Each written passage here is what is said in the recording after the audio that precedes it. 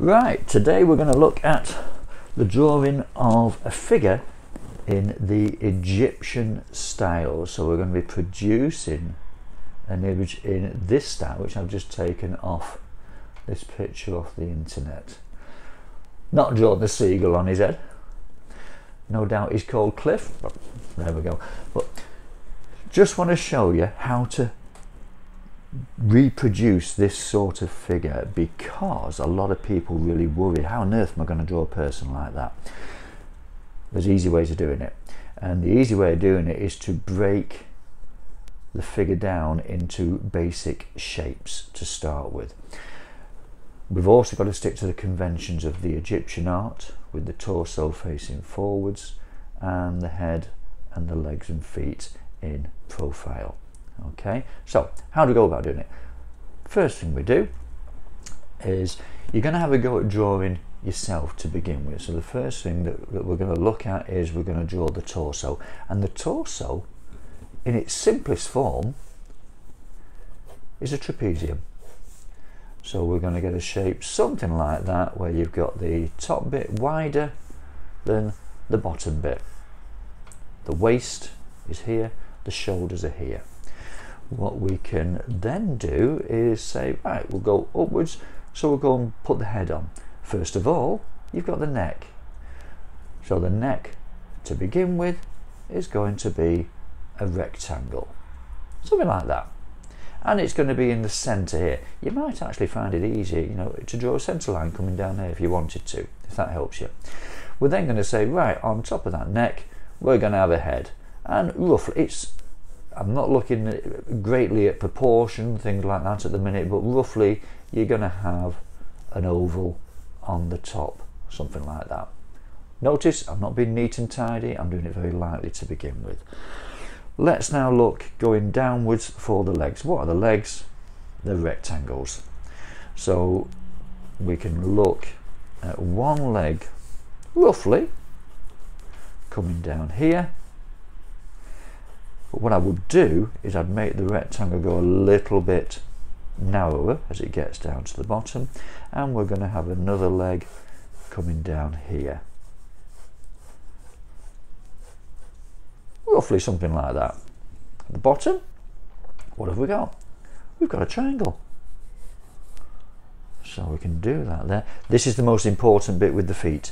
The feet have got to be pointing in the same direction. We don't want one foot pointing that way and one that way. They've got to point in the same direction, and they've got to point in the same direction that the face is looking. So as an example here, we'll just put a nose on there. Face is looking that way. Next bit, the arms. Arms again, rectangles. And what you could do one rectangle coming down to the joint of the elbow, and then do another rectangle at a slightly different angle, getting thinner towards the hand, and the hand will do as a little box. Please notice that the top of the arm meets that top corner of the shoulder there. I've seen some people before, when they've drawn arms coming out like that, and then you've got this big bit here. No. Let's take it from the top there, coming down. I'm actually going to bend this arm so it's going to come back on itself as well. Something like that. And then we can put the hand there. You've now got your basic figure drawn out. What you've now got to do is you've got to put the detail in. And what I would like is we're going to do two drawings. One's going to be of yourself, and one's going to be of your icon, someone who you look up to, someone who you worship. Okay, I'm going to stick with doing the one of myself to start with.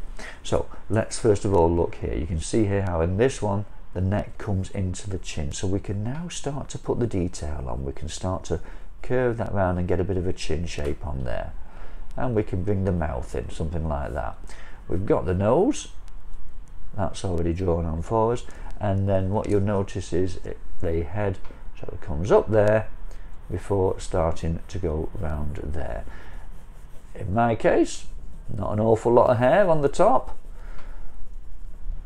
and to start with we can just, in fact I'm going to draw the ear here, so we can do that. and then we can look at the shape of the head.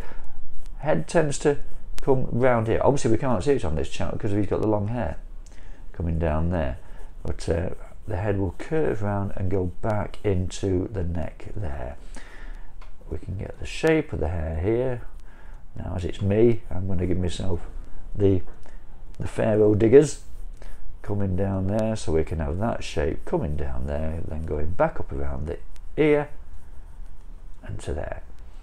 Where the eye is concerned, the Egyptians did have a very particular way in drawing the eye, and it's basically a shape something like that, which goes to a little curve at the end there, and then we can get that shape there, and we can get the eyeball in between, and then we can draw they tended to draw quite long eyebrows coming round there. It's almost like a little cartoon sort of version. We're then going to look at the body. Now, as I've mentioned before, the body faces forwards. Okay, so if I'm going to draw myself in my school attire, we'll have a little collar coming forwards here. And again, look how I'm building this up, just out of very simple shapes. A couple of rectangles going bigger. I'll put a tie on, because I'm at school. Never wear a tie out of school. Well, I'm in school on this one, so I'll have the tie coming down here. Where your shoulders are concerned, we don't have it such a sharp corner there, so we can round that off. Round that off going into there. And what I'm going to do, I'm going to roll my sleeves up because I'm working. So roll my sleeves up, something like that. Now, as I'm an art teacher, I'm going to draw, look at the way the hands are drawn here. You see the thumb, if they're holding something, it's like that.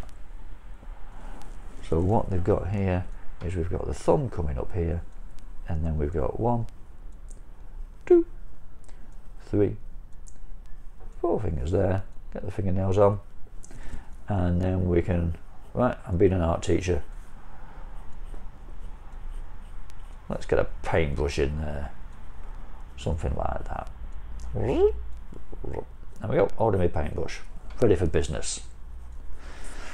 This side, let's curve that round there, bring that back down, fold my sleeves over, another little rectangle there. Let's get rid of that sharp elbow. What else does an art teacher hold? Right, let's have me holding a paint palette. So what's going to happen here is we're going to have a shape, something like that, coming around there. Paint palettes have got a little hole there, which the thumb comes through. So we can put the thumb through there, and then we can put some splotches of paint on. Something like that. So we've got that there. As it's me, let's have the top pocket on the shirt there, with my pens in and stuff like that. There we go. We can then come down to the legs. Now the legs, again, now we're going same way with the face, we're looking at it in profile, so we're looking at a side view. It's crazy how they combine these different views simply because they couldn't draw the feet or the face looking forwards. So we get one leg there, we get another leg coming across here with the trouser leg there, and just make it a little less rigid. And the shoes, right, shoes don't come to quite a point, so I'm going to just put the toe cap on there, get the sole on, and then we can do that there. So what you can see there then is you have got a rough outline of what you look like in the Egyptian style. So I'm going to be wanting you to do a sketch of yourself, and then I'll also want you to do a sketch of your icon, person you look up to. From that you're going to choose which one you would like to develop into a final picture, and we're also going to put some hieroglyphs in the background. Okay, let's see how you can do. Have fun.